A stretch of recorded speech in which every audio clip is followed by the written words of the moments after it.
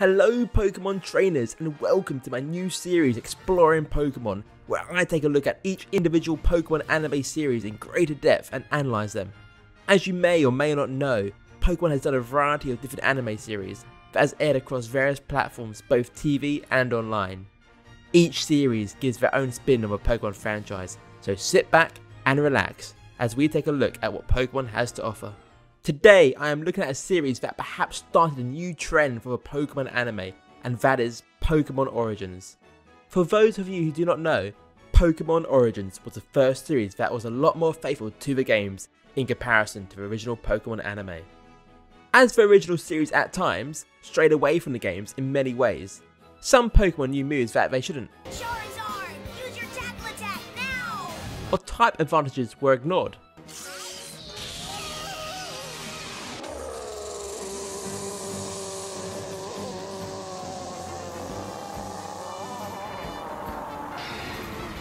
It was also made of mostly filler episodes that did not add to the progression of the story. The series aired on TV Tokyo in Japan and was released online on the Pokemon TV website for the Western audience in 2013. The series was released in 4 parts. Each part not only had a different director, but also is produced by different studios, which are Production IG, X-Spec, and OLM. OLM is also known for doing the majority of the other Pokemon series. What is quite peculiar is that whilst they are different studios and different directors, the animation style and directing felt very similar. There has been no reason why this is the case, but if I had to guess, I would think that it was to cut down on the production time as they could be created all at once. Pokémon Origins was used to promote the latest Pokemon games as of the time that were X and Y. These games introduced Mega Evolution that was also used in Pokémon Origins. Whilst this is the case, it was certainly also used to reconnect with anyone who had grown up and left Pokemon in their childhood, as it was based on the original Pokemon games Red and Blue. This is very much a part of my generation, and there was a lot of hype at the time for this, and many people who had previously played the games tuned in to watch this. Pokemon Black and White were the lowest sales of a new Pokemon generation mainline game. This dip may have caused the Pokemon Company to look at ways to help with sales, and this could have potentially been a reason why Pokémon Origins was created. As the series follows Red and Blue very closely, it puts its own spin on the game's original soundtrack. I have always heard the music only through 8-bit tracks, but now the series brings these tracks to life and creates this orchestral soundtrack. The series brings the 2D games to life, creating scenes that a child me had imagined. This series is a huge nostalgia kick. It even does little things like change the sound of a Pokeball to be more loyal to the original games. It has health bars similar to the games, to see the iconic cities as they appear in-game or bringing to life the NPC characters, just shows what sort of team were behind the series. They clearly were passionate and knew the games inside and out. As well as this, there are also times where the dialogue of the series is almost one-to-one to that of the original games.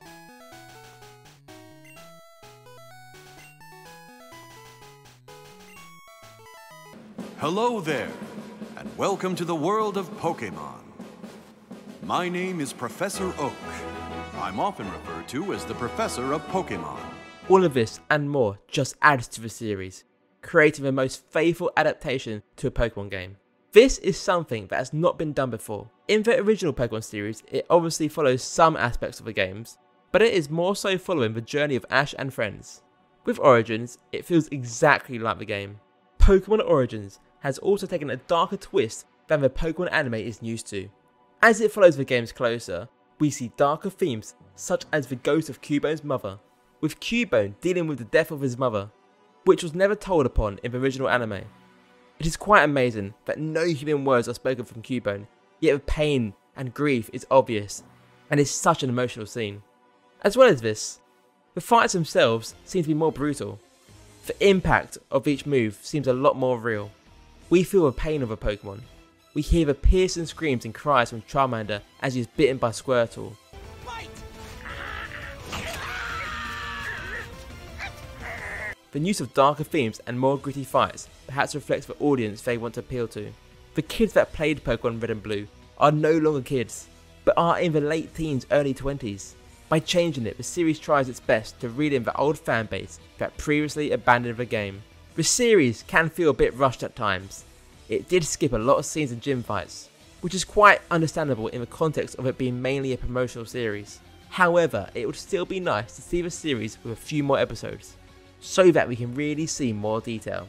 The dream would be to have a series like this for every Pokemon generation. As it was news for a promotion for the upcoming Pokemon X and Y games, they also added a little taste of what's to come in the form of Mega Evolutions, as it shows off Mega Charizard X.